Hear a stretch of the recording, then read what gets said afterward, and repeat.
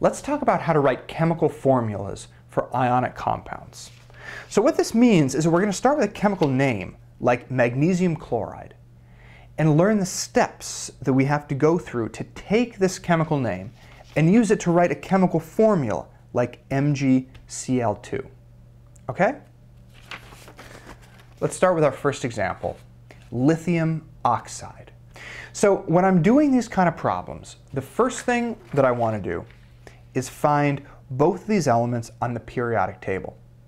I'm using this kind of weird version of the periodic table that I just wrote out. I left out a lot of the elements because they're not important for what we're doing here, and I thought they were kind of distracting. But don't be confused. This really is no different from the periodic table that you probably have in your book. It's just that it's missing a lot of the elements. Anyway, lithium. Want to find that? It's right here, Li. And oxide. Oxide is just another word for oxygen. It's what we call oxygen when oxygen has a charge. I'm going to talk a little bit more about that later. Anyway, oxide is just another word for oxygen, and oxygen is over here. They're on opposite sides of the periodic table. And check this out too. There's this big, thick staircase that separates lithium from oxygen. What's the staircase doing? Well, if you remember, the staircase separates the metals on this side of the periodic table from the nonmetals on this side of the periodic table. So lithium's a metal and oxygen's a nonmetal. This is important because we have a metal and a nonmetal connected together, and that means that we're dealing with an ionic compound. Ionic compounds are always metals and nonmetals. So when we have metals and nonmetals making an ionic compound, that means that the atoms in that compound have a charge. So I want to find out what the charge of those atoms is, and I can do that by looking at where they live, what column they live in on the periodic table. Here's what I mean. So lithium lives in this column. Everything in this column has a +1 charge. So I'm going to write this right here, Li 1+. Everything in this column has a 2+ charge, 3+ charge. You might want to write this on your own periodic table that you have for your reference. Everything here has a 3- charge, and oxygen, which lives in this column, has a 2- charge. So I'm going to write it right here. So Li 1+, O 2-. Okay, so now I ask myself, does the plus charge and the minus charge balance when I have one atom of both of these? The answer is no, because I have 1+ charge, but I have 2- charges. So the charges don't balance. But I want to figure out how to balance them. I need to have them balanced in order to write the chemical formula. So what I can do is I can add more lithium atoms, I can add more oxygen atoms, or I can add both of them until I get the charges to balance out. I have 2- here and only 1+ here. So what I'm going to do is I'm going to add another lithium atom, Li+, so that now I have 2 positive to balance out my 2 negative. And now they balance. So in order to get the charges balanced, I have to have 2 lithiums and 1 oxide or 1 oxygen. Now when I write the chemical formula, I'm literally going to say how many of each of these atoms I need in order for the charges to balance. And we've said that's 2 lithium atoms. So I'm going to write Li and then the 2 after it. That indicates that I have 2 lithium atoms.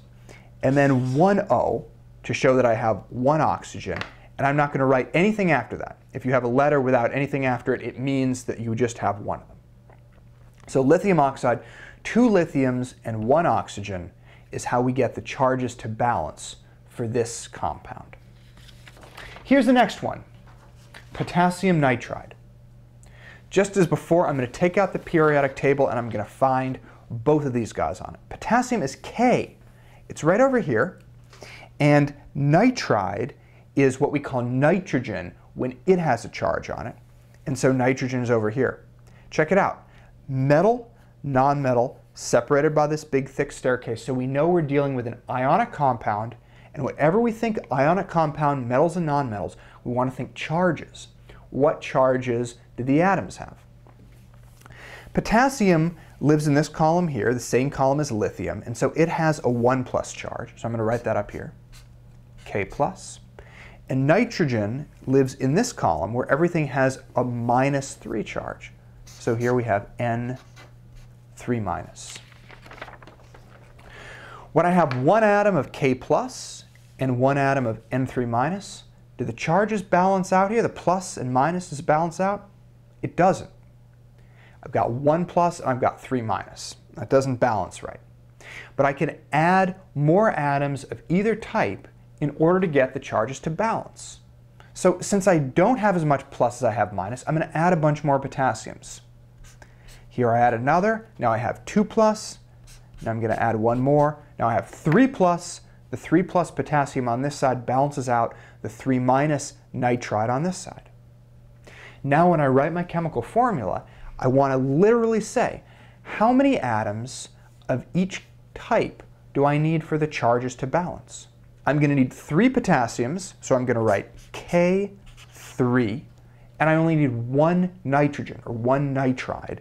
So I'm going to write N with nothing after it, and if I don't write anything after it, it means 1. So 3 potassiums, 1 nitrogen. The correct formula for this is K3N. Okay, here's another one. Sodium chloride, which is the name of common table salt. Once again, I'm going to find them both on the periodic table. Sodium right here is in the 1 plus column, and chlorine, or chloride, is in this column right here. We've got metal and nonmetal, so we're dealing with ionic compounds, which means the atoms have charges. Now I want to figure out what the charges are. As I said before, Na is in the 1 plus column, so an atom of sodium has a 1 plus charge here. And then chloride is what we call chlorine when it has a charge, and chlorine lives in this column, so it has a 1 minus charge. So Cl 1 minus. Okay, so now I have 1 atom of sodium plus 1, and I have 1 atom of chloride minus 1. When I have an atom of both of these, does this positive and negative, does it balance out? It does.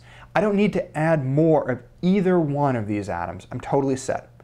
So to write the chemical formula for sodium chloride, I want to say, again, how many of each I need for the charges to balance out. I'm just going to say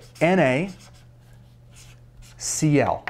I don't put any numbers after them, because if I don't put a number, it means that I just have one of them. So I have 1 sodium and 1 chloride. Okay? You might be getting the hang of this. I want to try to convince you to watch this one last example, because it's a tricky one that confuses a lot of people. Okay. Aluminum oxide.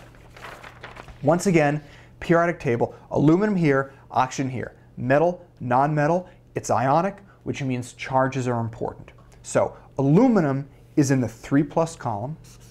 1 atom or an ion of aluminum. An ion is just what we call an atom that has a charge. An ion of aluminum has a 3 plus charge. And an atom of oxygen, oxide here, has a 2 minus charge. Al3 plus, O2 minus. Now I need to figure out how many of each of these atoms I need for the charges to balance out. And this example is a little bit trickier than the ones before. How are we going to be able to add atoms to get the same number of positive and negative charge? Let me give you a hint. We're going to start by adding another aluminum atom in here, or aluminum ion to be precise. So now I have 3 plus here and 3 plus here. Each aluminum atom has a charge of 3 plus. So I have a total of 6 plus. Now I can balance out the 6 plus by adding more of the oxygen. I add 1 more oxygen, I have a total of 4 minus. And I add 1 more, I have a total of 6 minus. So this is how we balance out the charges in aluminum oxide, with 2 aluminum ions with 3 plus each, total of 6 plus, and 3 oxygen ions with a total of 3 oxygen ions with a total of 2 minus each, which gives us minus 6. Now I'm going to write the chemical formula to show how many of each I need to have. That's going to be Al12 and oxygen 1, 2, 3. I have 2 aluminums and 3 oxygens. Okay, so now let me tell you what I'm going to do. If you're still a little bit shaky on this, I'm going to do a few more practice problems in a minute. If you feel really good about this, you might want to just turn the video off and go and watch the videos that I have on writing formulas for compounds with transition metals and for compounds with polyatomic ions.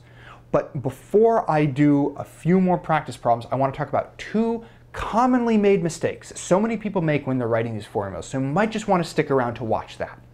Here are the two mistakes people make. Let's assume that you're asked to write the chemical formula for lithium oxide, and you do this, you find out that you want to have two lithiums with 1 plus each to balance out the charge on oxygen, okay? Here is one mistake that people make. They say, okay, I have 2 lithiums and 1 oxygen, so I'll write Li2O1. They say, yeah, there's only 1 oxygen, so it can't hurt to just add the O1 here, can it? It can't hurt. It does hurt. It's just not right to do. You never want to put a 1 after an element. So Li2O1 is wrong.